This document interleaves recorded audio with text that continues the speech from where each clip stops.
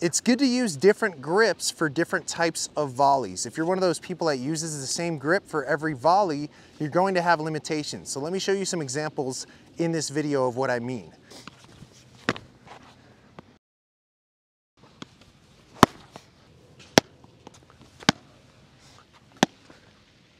If the ball is in front of you and it's high on your forehand side, it's actually easier to use your topspin forehand grip where your hand is more behind the grip of the paddle to play that than it is to use a continental grip. All right, so if I use a continental grip and I make contact way out here, now my forearm and wrist are in a very awkward, tight position, versus if I let my hand just simply rotate behind, now I can play a really strong volley as long as the ball's high and out in front of me. So I'm starting off in a continental grip, but then I'm seeing that ball come high and I'm letting my paddle spin to play it out of my forehand grip.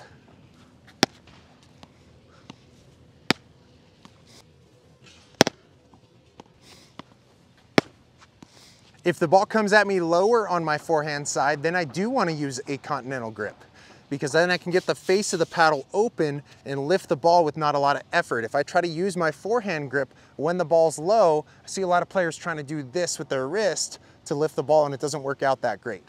So now because the ball's lower, I'm in a continental grip and I have a much more relaxed wrist than if I were in a forehand grip or something different.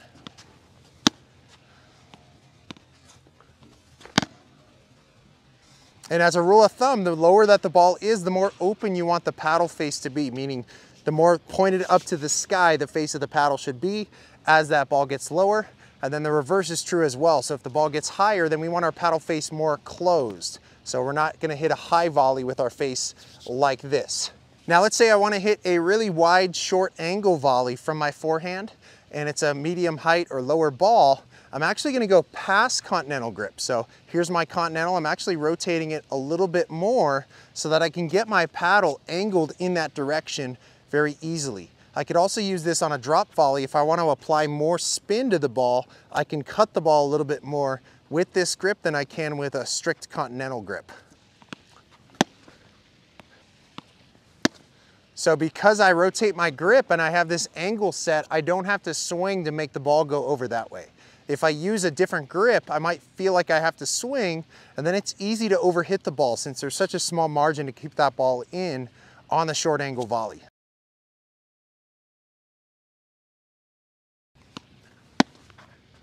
The next one is if I want to hit a drop volley with some backspin on it. I'm going to go past the continental grip so that I can get a lot of backspin because my face is going to be very open, leading with the bottom edge of the paddle first, and hopefully I can just make that ball die right there.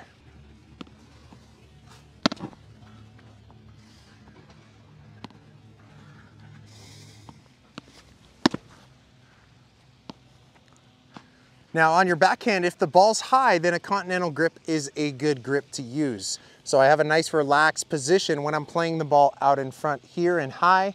As that ball starts getting lower though, I like to rotate my grip closer to a topspin forehand grip. So maybe an Eastern forehand grip as that ball gets lower. So here's some high backhands with the continental grip.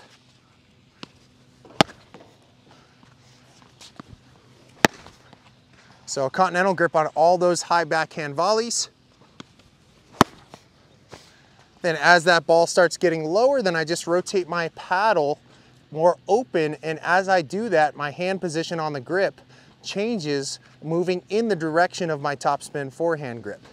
So here's some lower backhand volleys. If I try to use a continental when it gets too low, I have to bend my wrist to get the paddle open.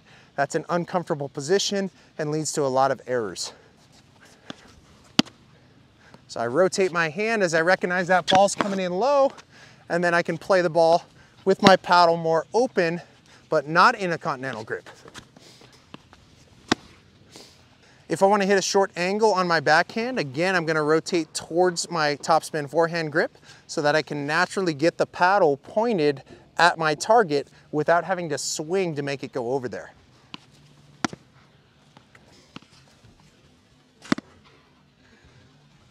Notice it's very simple because I'm not having to do a swing. Once the ball gets to my paddle, I'm hitting the inside part of the ball.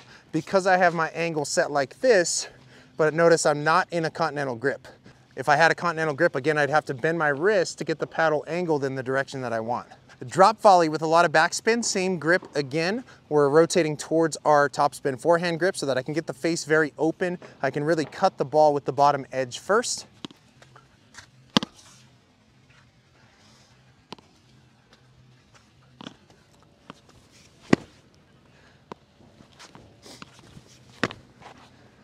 Perfect. And occasionally you'll get it to bounce back because you get so much backspin, but it's possible because I have that grip on my drop volley for the backhand. So the lesson here is every grip has its advantages and disadvantages.